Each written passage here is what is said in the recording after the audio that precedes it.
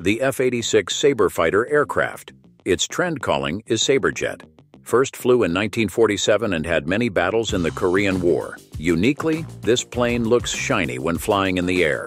Why was the F-86 Sabre designed in such a way? Believe it or not, it makes them harder to see. In World War II, they did experiments with bomber aircraft where they added powerful lights to the front of the planes as camo during the day. They were called Yehudi lights.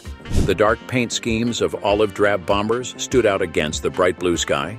Even painting an aircraft bright white still looks darker against the sky. So any way of making the plane less dark against the background can delay visual detection. The mirror-red polish of the aircraft makes the aircraft as lightly colored as you can get, without adding the extra weight of paint or active camo systems like Yehudi lights, and may have actually reflected to local color of clouds, making it blend better.